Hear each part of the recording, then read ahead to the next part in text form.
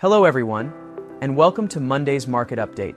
Gold prices, XAU/USD, edge higher at the start of the week, climbing higher due to increased safe haven demand driven by ongoing geopolitical tensions and a weaker US dollar. However, gold prices remain capped below the $2,600 mark, as market participants anticipate a measured approach from the Federal Reserve regarding policy easing.